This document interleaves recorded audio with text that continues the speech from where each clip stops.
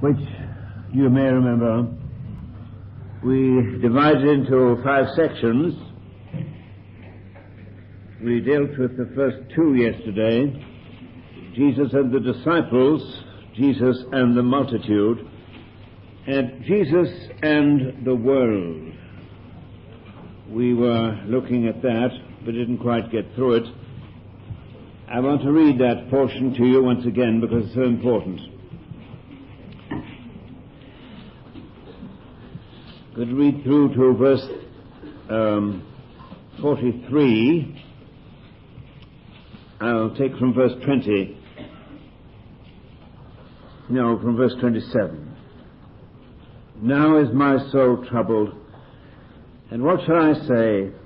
Father, save me from this hour? No, for this purpose I have come to this hour. Father, glorify thy name. Then a voice came from heaven, I have glorified it, and I will glorify it again. The crowd standing by heard it, and said that it had thundered. Others said, an angel has spoken to him. Jesus answered, this voice has come for your sake, not for mine. Now is the judgment of this world. Now shall the ruler of this world be cast out. And I, when I am lifted up from the earth, will draw all men to myself. He said this to show by what death he was to die. The crowd answered him, we have heard from the law that the Christ remains forever. How can you say that the Son of Man must be lifted up? Who is this Son of Man? Jesus said to them, the light is with you for a little while, for a little longer. Walk while you have the light, lest the darkness overtake you. He who walks in the darkness does not know where he goes. While you have the light, believe in the light, that you may become sons of light. When Jesus had said this, he departed and hid himself from them. Though he had done so many signs before them, yet they did not believe in him. It was that the word spoken by the prophet Isaiah might be fulfilled. Lord, who has believed our report, and to whom has the arm of the Lord been revealed? Therefore they could not believe. For Isaiah again said, he has blinded their eyes and hardened their heart, lest they should see with their eyes and perceive with their heart, and turn for me to heal them. Isaiah said this because he saw his glory and spoke of him. Nevertheless, many evil, even of the authorities, believed in him, but for fear of the Pharisees they did not confess it, lest they should be put out of the synagogue.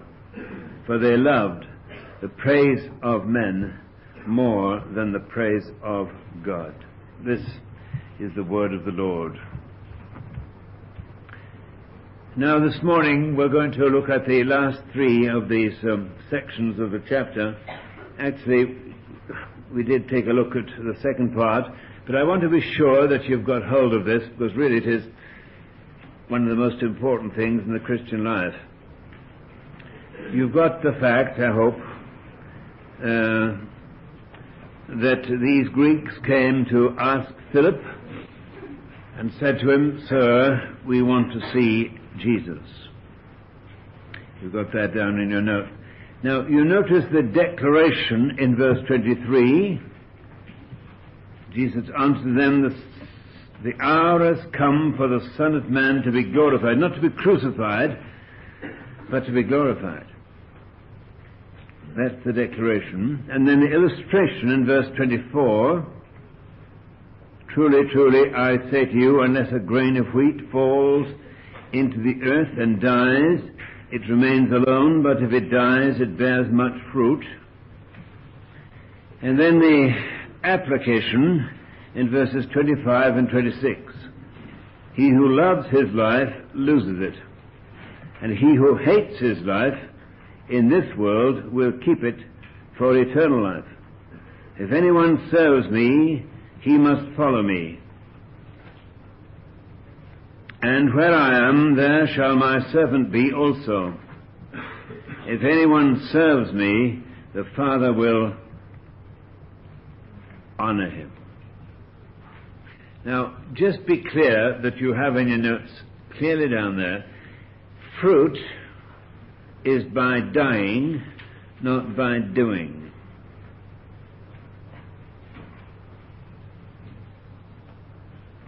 And sacrifice is the secret of producing it. Sacrifice is the secret of producing it. And Jesus applies this principle to himself and to his disciples.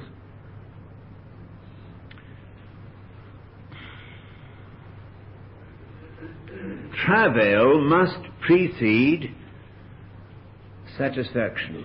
Isaiah 53, verse 11. He shall see the travail of his soul and be satisfied.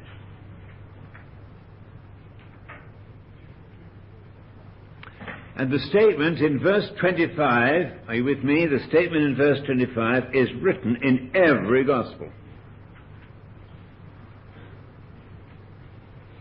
In every gospel. I gave you the references so that you could have them. They are Matthew 10, verse 39, Mark 8, verse 35, Luke 9, verse 24.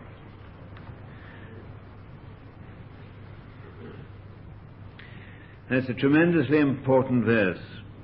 He who loves his life loses it. And he who hates his life, hates it, in this world will keep it for eternal life.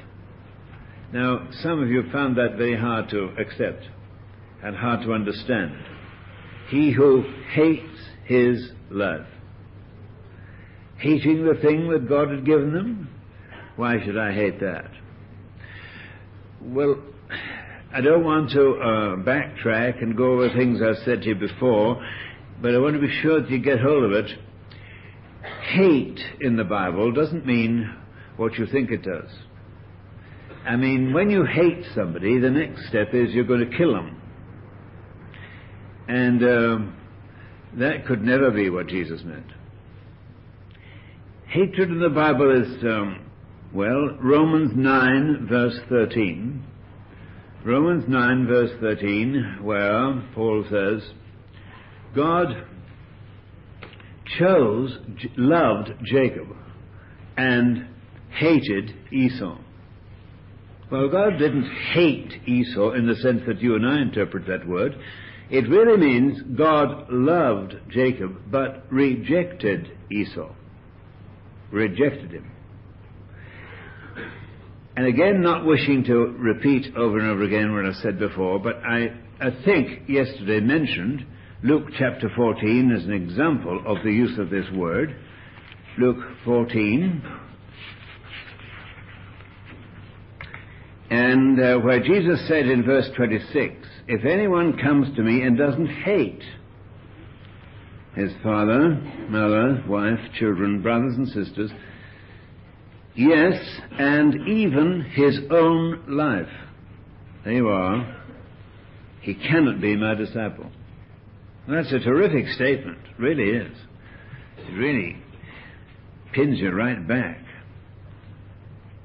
Of course, here again I may be saying what I've already told you, forgive me if I am, but I want to underline it. It's helpful sometimes to find a commentary, but most of them don't comment on the thing you're looking for, and then sometimes you find yourself in strong disagreement. The commentaries I have, most of them, say that means, in Luke 14:26, that your love for your family must be like hatred compared to your love for Jesus. Comparative. Now, I can't accept that. I can't accept it because Paul said, husbands, love your wives even as Christ loved the church and gave himself for it. That's not comparison, it's equality. That's love. And you show your love by sacrifice. Husbands, love your wives even as Christ loved the church and gave himself for it. But if I put the word reject here, if anyone comes to me and does not reject his own father and mother and wife and children and brothers and sisters, reject the whole lot. Yes, even and his own life, reject it. Does that make it more simple or still complicated? Well, I think I used the illustration of a businessman who, a director of a business, goes to work at 9 o'clock in the morning, and from then to about 1 he issues instructions, he issues orders, gets things done. Of course, he's in private enterprise, and all his instructions are carried out, and he returns home at 5 o'clock in the evening. Does he then proceed to issue orders to his wife like that? He'd better not try. Does he issue orders to his teenage children like that? He better not. He'll have trouble on his hands. What does he do? I'll tell you what he does. He rejects his own life. He rejects his business life and comes home and loves like a husband and a father should do. He rejects the one in favor of the other. Now that's the thought in Luke 14 and in John 12. Except a man rejects his own life, his right to it, turns his back on it, turns right round the other way in favor of the Lord Jesus, he cannot be my disciple. He rejects his right to his family. We are families, our parents, our brothers and sisters, our wives, our husbands, what have you. They're God's gift to us. And we acknowledge that. And he has a right to help himself to them at any time. I haven't a right to that, he has. And I acknowledge that. That any time he can help himself to any of them. It's a great thrill when you're a father or mother, you'll recognize this. It's a great thrill when you have the valedictory service one day of your son or daughter who's going to the mission field. But on that day, you have a tear in one eye and a twinkle in the other. Because you won't see them again for 4 years, and the tear is there. But the twinkle, in that they're in the will of God, that's there too. See what I mean? You've rejected your right to them. You said, help yourself, Lord, to them. Use them in your service. Except a man hate not, reject not his right to his father, mother, wife, children, brothers, sisters, and even to his own life, he can't be my disciple. Now, I hope that clarifies the thing for you. You're just turning your back on your right to yourself. That's it. And until you do that, you cannot be his disciple. That's Christian revolution. That's what the world needs to see, waits to see today. Christians in revolt against themselves. And that's the limit. Because you see, that man has crucified his right to live. And the Holy Spirit only anoints in service a man who's faced crucifixion in his life. I think I'd better repeat that. The Holy Spirit never anoints myself. He anoints the life that has rejected itself in favor of Jesus, completely.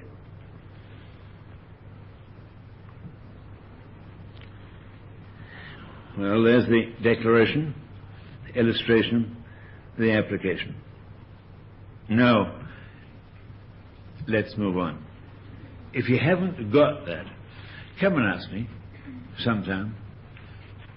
I'm always available by dialing 30, and we'd love to talk with you personally anytime. Got it? All right. Let's just move on a stage. Notice the conflict of Jesus here in verse 27 to 30.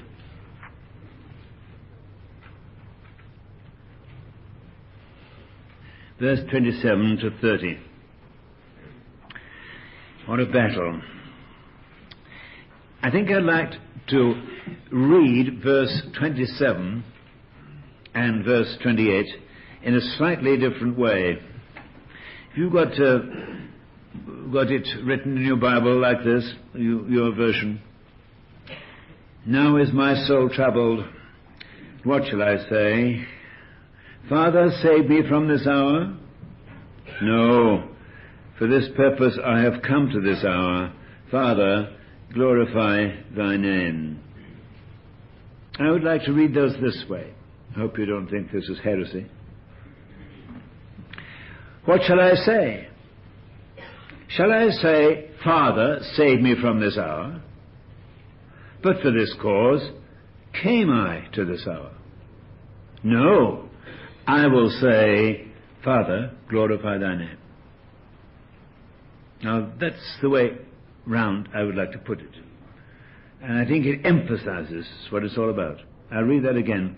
Father, save me from this hour. What shall I say? Father, save me from this hour? But for this cause came I to this hour. No, I will say, Father, glorify thy name. You see, that's the choice that Jesus made. Get it?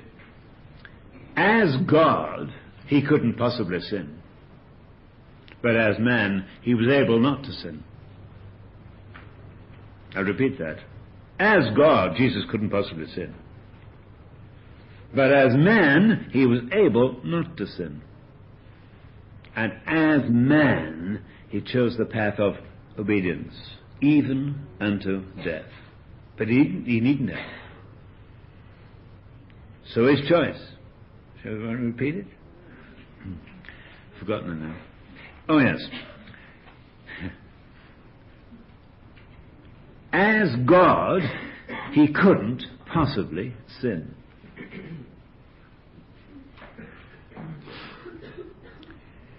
As man, he was able not to sin.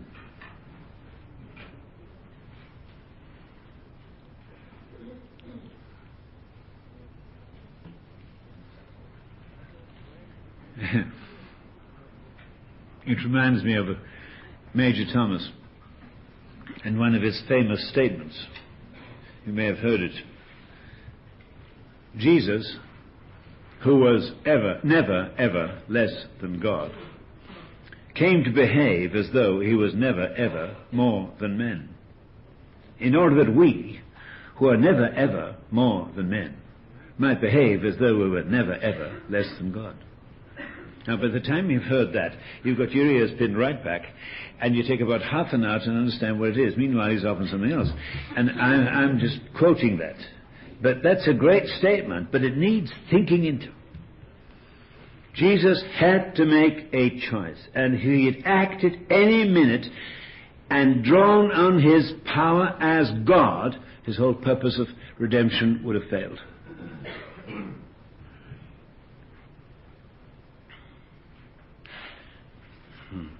Oh, just read the temptations of Christ with that in view.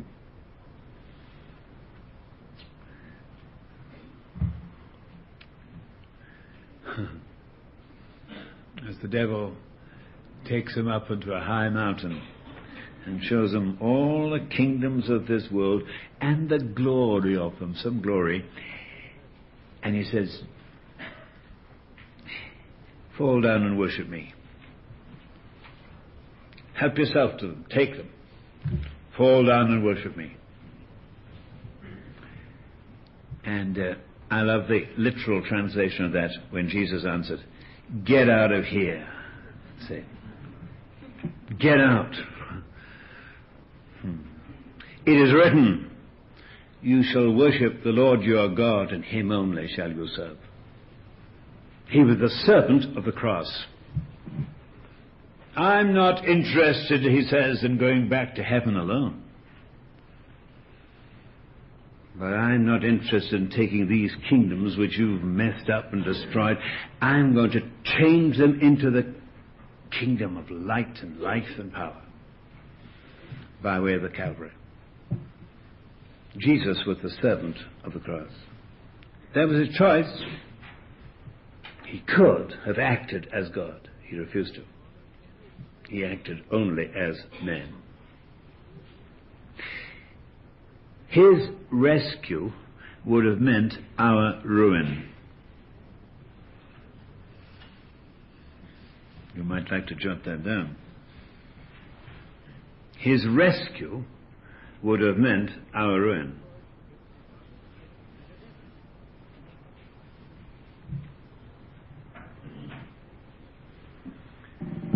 His death meant our deliverance. His rescue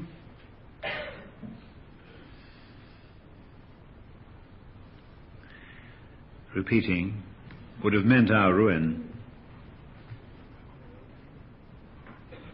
His death meant our deliverance.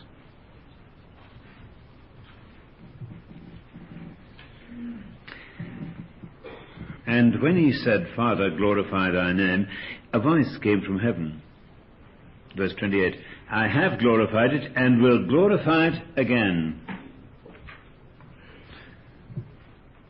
Heaven opened 3 times in Jesus' life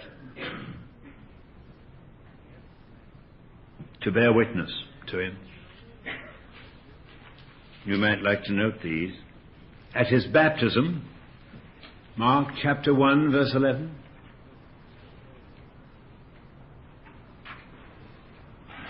At his baptism. On the Mount of Transfiguration.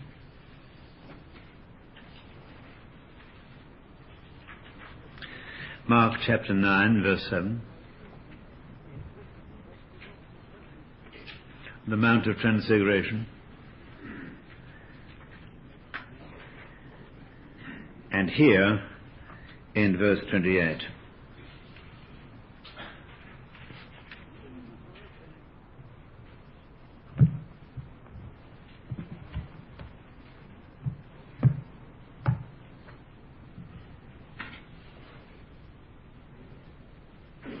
Got those? Looking on at verse 2. Verse 32. I, when I am lifted up from the earth, will draw all men to myself. That's one of the greatest verses in the Bible. Does that mean to say that because of Calvary everybody will be saved? And everybody will get to heaven?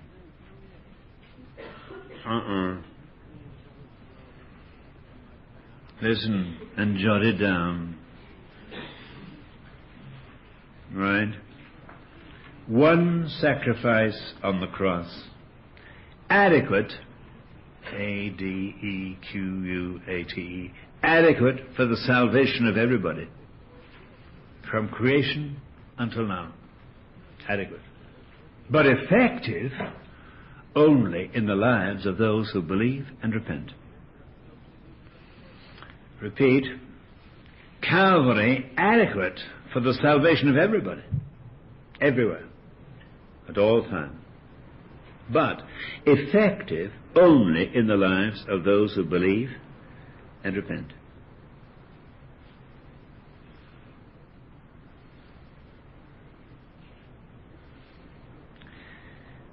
I, if I am lifted up, will draw all men to myself. That is, all men without distinction, not all men without exception. All men without distinction, not all men without exception.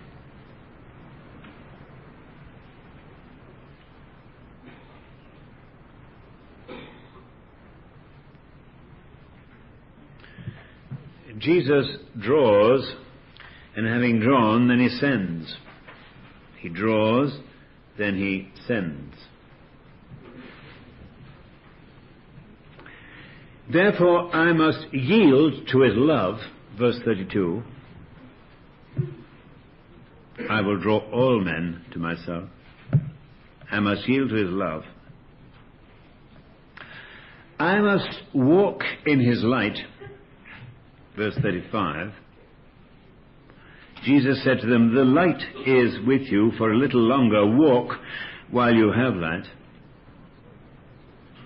Jesus will draw then I must walk in his light. Verse 35.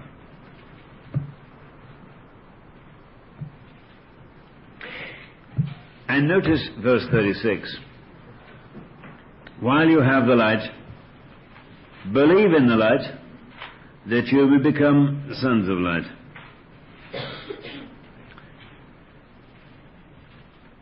Three points for a sermon on that verse. While you have the light, that's opportunity. Believe in the light, that's responsibility.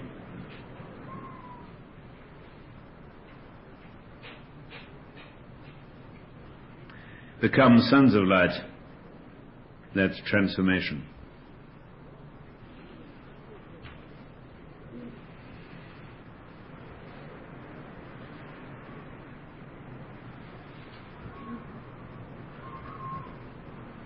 Give it that again. While you have the light, that's opportunity. Believe in the light, that's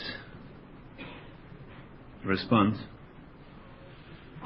Become sons of light, that's transformation. I'd like to come and hear you when you preach that one. Try it out next week.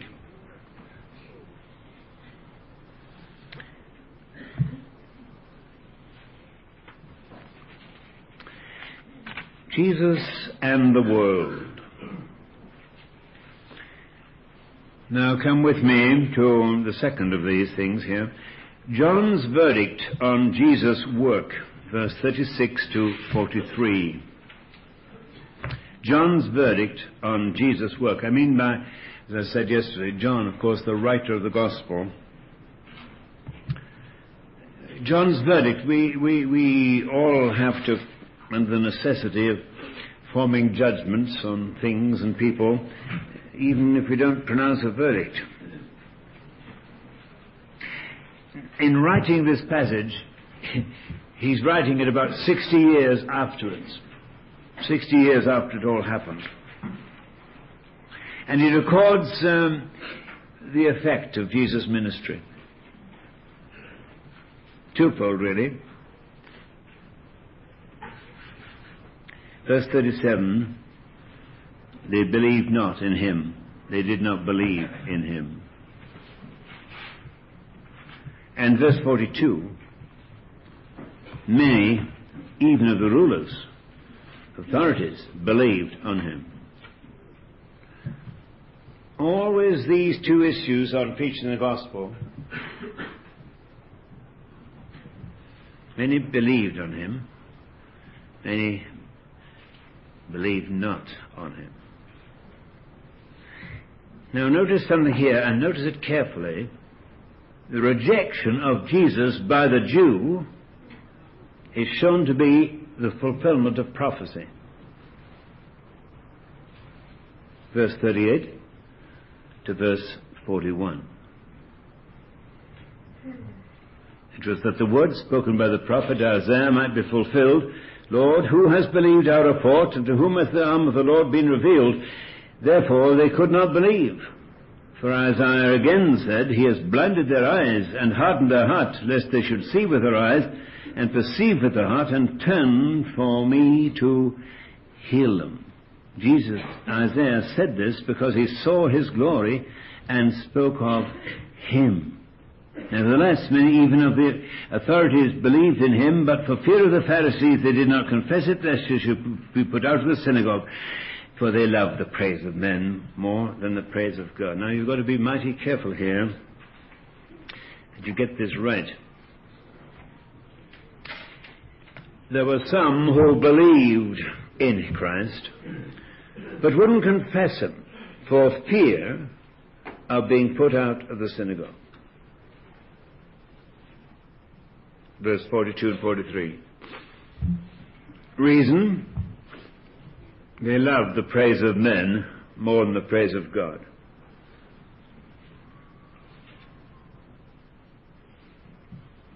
Which do I prefer?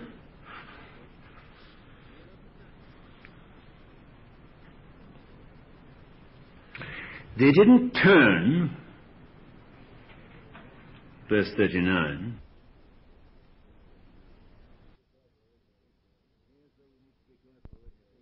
Here's where you need to be careful in your thinking. I'll give it to you very slowly, because it's important. Unbelief was not compulsory.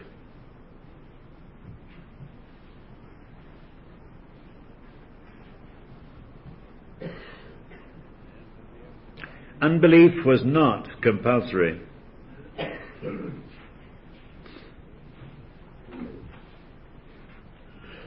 Okay, I'm not going too fast, I hope. They could not because they would not.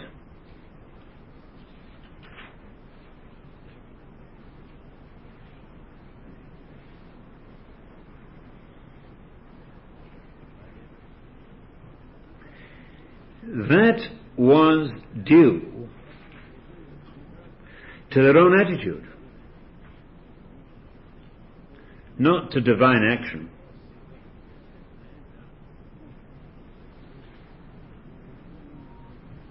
Due to their own attitude, not to divine action. The light was shining, but they turned to their own darkness.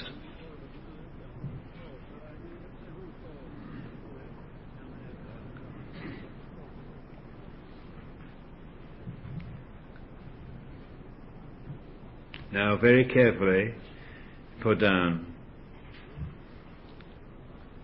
If I close my mind to Jesus, He may close it permanently.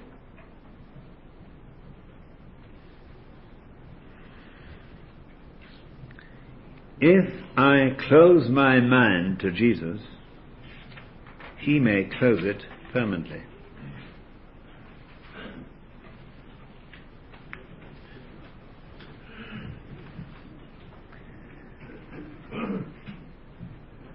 And here's what I especially want you to get. Ready? But don't imagine from these verses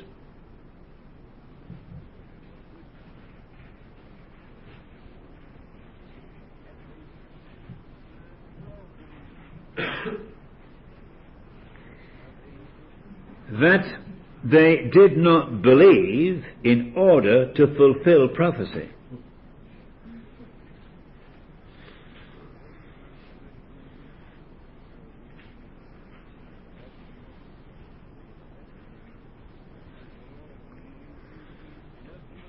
But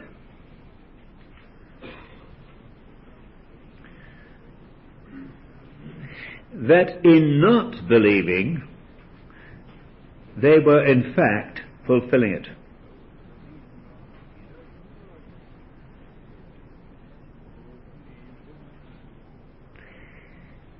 Now let me just say that again, where I said they did not turn because they couldn't, verse 39. If I close my mind to Christ, if I go on closing my mind to Jesus and refuse constantly, He may close it permanently. You can go on in continued rejection, unbelief, and refusing to listen to what He has to say to you until you just can't. And your mind is shut. Desperate.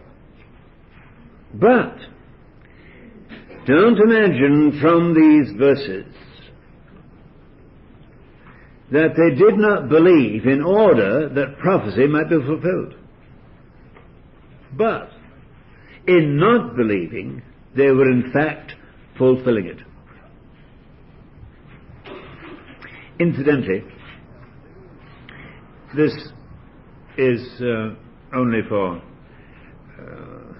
Bible students. I hope you're all that, but I'm thinking some of you may be going on for further study. Some of you have studied maybe the prophecy of Isaiah. Have you done that at school, or anybody been through Isaiah with you? No?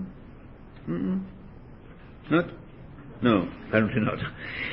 Well, you see, that's a very important book. Both of these quotations in verses 38 and 40 are from Isaiah.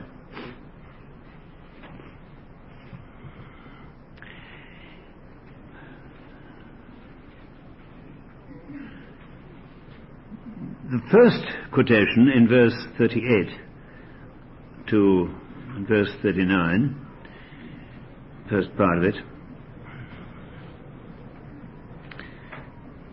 are from the second part of Isaiah,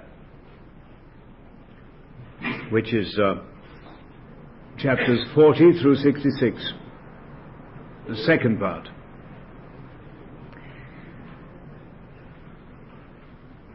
The second quotation, verse 40 onwards, is from the first part of Isaiah, in chapters 1 through 39. And both quotations are said to be from the same person. Now that may mean nothing to you, but so many people preach that there's two Isaiahs. One in chapter 1 through 39, another in verses 39 to 40 to 66, because the two parts are so unlike each other. The second part of Isaiah is messianic, and here is authority for them both being written by the same man. That's just a matter of Bible interpretation. Come on with me now to the last. John's verdict on Jesus' work, verse 36 to 43. And the last, Jesus' verdict on his own work, verses 44 to 50. If anyone hears my sayings and does... Jesus cried out and said, he who believes in me, believes not in me, but in him who sent me. And he who sees me, sees him who sent me. I have come as light into the world, but whoever believes in me may not remain in darkness. If anyone hears my sayings and does not keep them, I do not judge him. For I didn't come to judge the world, but to save the world. He who rejects me and does not receive me, my sayings, has a judge. The word that I have spoken will be his judge on that day. For I have not spoken on my own authority. The Father who sent me has given me commandment what to say and what to speak. And I know that his commandment is eternal life. What I say, therefore, I say as the Father has bidden me. In verse 44 to 46, Jesus speaks of his person, who he is. Verses 44 to 46.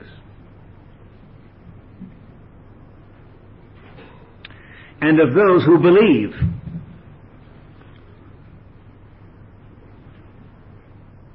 He who believes in me believes not in me, but in him who sent me. In verses 47 to 50, he speaks of his words and those who don't believe.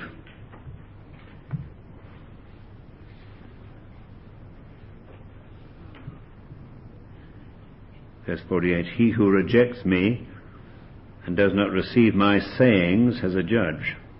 The word that I have spoken will be his judge on the last day. Those who don't believe. Jot this down. No one can have faith in his person who rejects his words.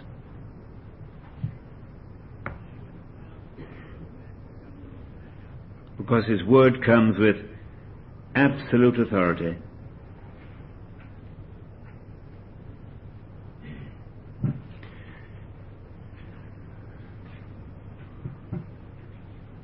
Jesus speaks in his word, I must listen, because he knows what he's saying. A lot of people who speak just don't know what they're saying. Now notice finally just time to do this. The teaching of Jesus here. Significant things about it which show the true nature of belief and unbelief. Significant things, significant. S-I-G-N-I-F-I-C-N-A-N-T. Significant facts in the teaching of Christ. That means important. Which reveal the true nature of belief and unbelief. I'll give them to you. Put them down. And then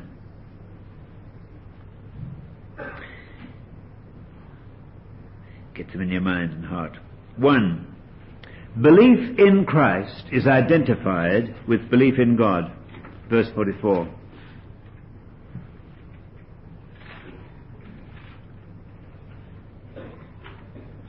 Belief in Christ is identified as belief in God.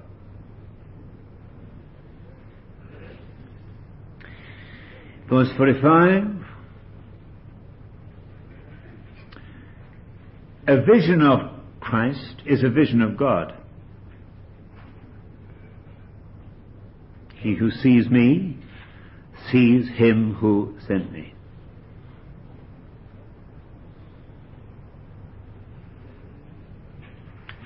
Got that? Verse 46. Faith in Christ dispels all darkness. I have come as a light into the world, that whoever believes in me may not remain in darkness. Faith in Christ dispels all darkness.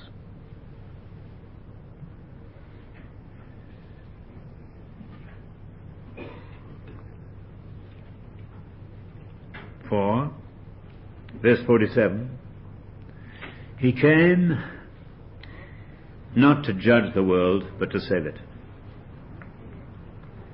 I do not, if anyone hears my sayings and does not keep them, I do not judge him, for I did not come to judge the world, but to save the world. Four facts in Jesus' teaching, revealing the true nature of unbelief and belief. Watch it. I mean by that, be sure you're familiar with those. I'll give them again. Verse 44, belief in Christ is identified with the belief in God. Verse 45, a vision of Christ is a vision of God. Verse 46, faith in Jesus dispels all darkness. Verse 47, he didn't come to judge the world, but to save it. And notice, verse 49, the teaching of Jesus didn't come from himself, but from God. Verse 49. Didn't originate in himself, but in God.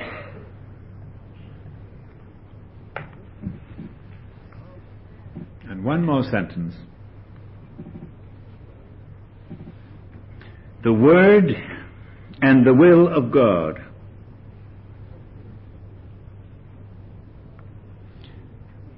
expressed through the Son of God, Jesus, bring eternal life. Verse 50. The Word and the will of God expressed through the Son of God bring eternal life.